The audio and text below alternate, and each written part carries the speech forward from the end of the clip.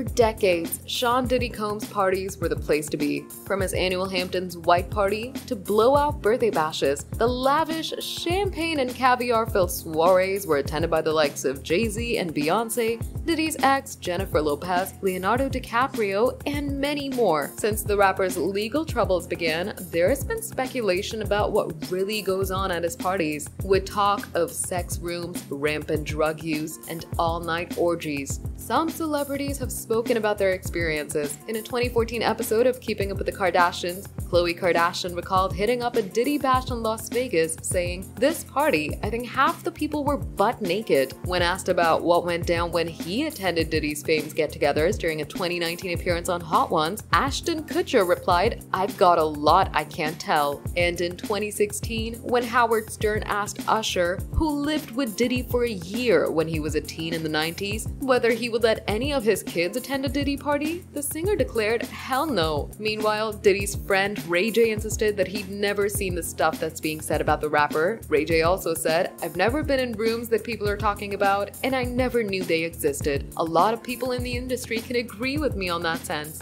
Subscribe to our channel for the latest on your favorite celebrities. Like, comment, and share. And don't forget to press the bell icon for notifications.